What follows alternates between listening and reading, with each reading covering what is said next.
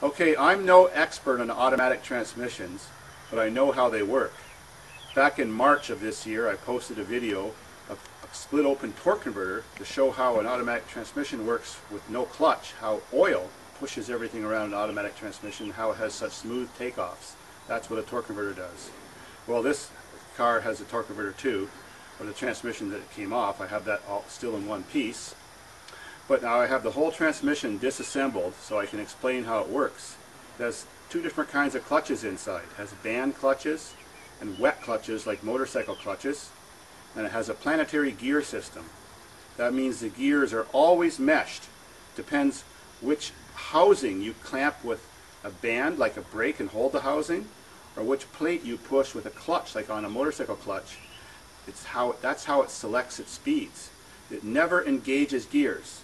That's why it's such a smooth feeling, you never hear a grind. All the gears are always engaged in a planetary gear system. So now I'll try to explain that. So first of all, you have the case or housing or body of the transmission, as you want to call it.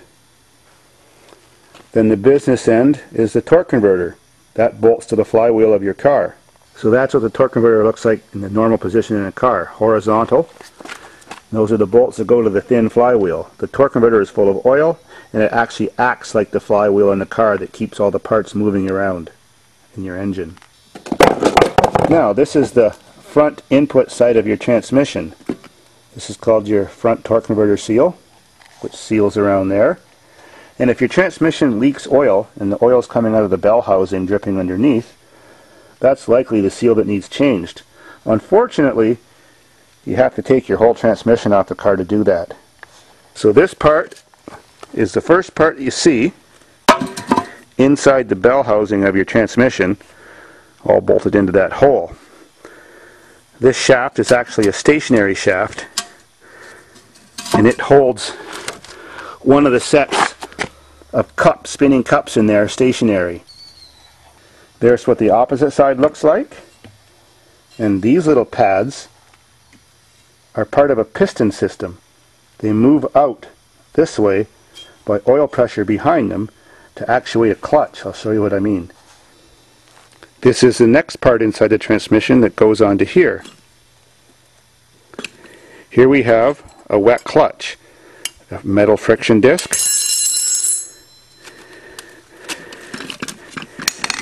and a fibrous friction disc, not made out of metal, made out of something like the stuff on a brake pad. It probably will snap. Well, actually it didn't snap. It's got a little bit of aluminum in the middle, but it does work like a brake pad.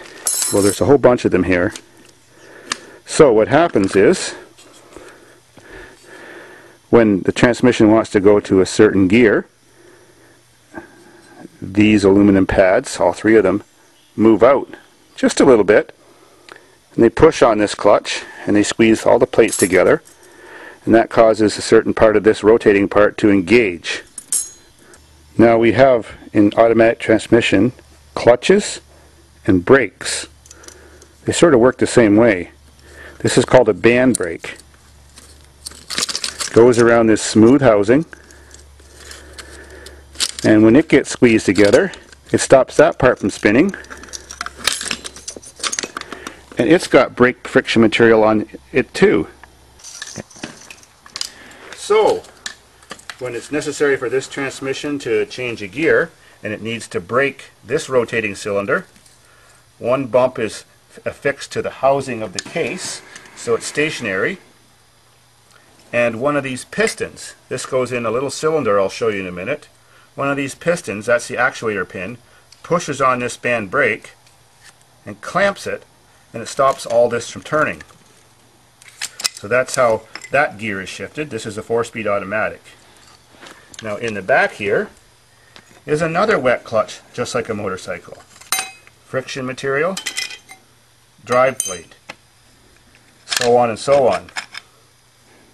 When your automatic transmission wears out, it's not the gears that wear out, it's either the bushings in here, rubber O-rings and seals, or the friction material on these plates.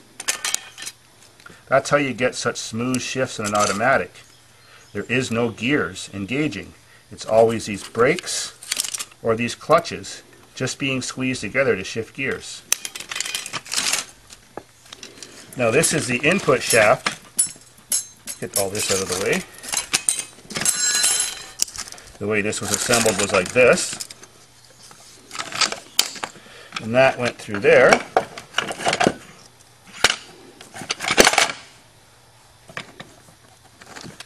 So this is the input of your transmission.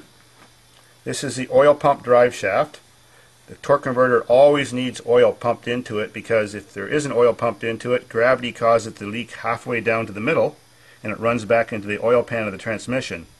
So as soon as you start your car up, it's rotating this shaft, pumping oil through the spaces around here to keep your torque converter always full of automatic transmission oil. This is a stationary shaft. It just stays in this position all the time, affixed to the transmission. And this shaft is the input shaft where all the power from your engine, from the inside part of the spinning torque converter, which is like the clutch, drives all these clutches and everything and gears inside. On this particular transmission, there's another clutch in here, and if you notice, the metal's all black and burnt looking. This is a bad transmission, even though the rest of the transmission is good, because the clutch pack in here is burned out. The friction material got burned off, and the reason it got burned off is because it had low oil in the transmission, and the person was revving it because there was a transmission leak, and that causes not enough pressure to engage the clutch, and that caused the clutch to slip when he was revving it hard, and that burnt out all the plates in here. Just like I said before, when automatic transmissions go bad, it's these clutch plates or O-rings that wear out, or bushings between all these cylinders. This is the final output of the transmission. This goes to your drive shaft. That worm cut gear, or helical cut gear, is for the worm drive for the speedometer pickup. Inside there is a little plastic gear that rides on those gears, and that's where you hook your speedometer cable to. All these notches back here is the thing that goes click, click, click, click when you put your car into park. And this little actuator arm or lever grabs one of those notches, and that's park on your car. That's all that holds your car. So if you put your car into park while it's still moving, this goes click, click, click, click, click through all those little bumps. Now this is the business area of the transmission. That's called your planetary gear system. It's kind of hard to show. It also has another braking clutch here, and another piston that actuates it. So what happens when it wants to change a certain gear, all this clamps together,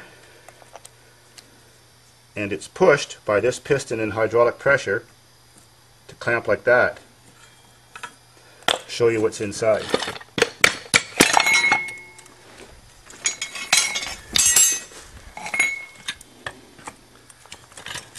That's your planetary gear system. And inside here, that drives it, is a main gear. And another one. And you can see inside.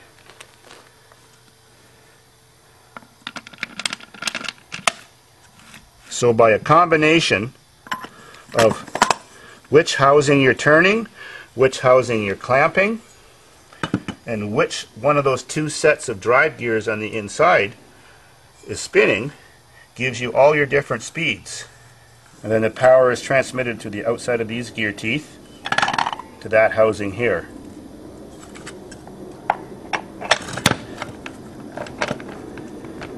And then it comes out the final drive. So these gears are always constantly engaged. That's why you never hear a grind or a clunk or a shift. It's just the bands and the clutches changing what combination these are spinning in, so that they'll send different speeds to the back of your transmission.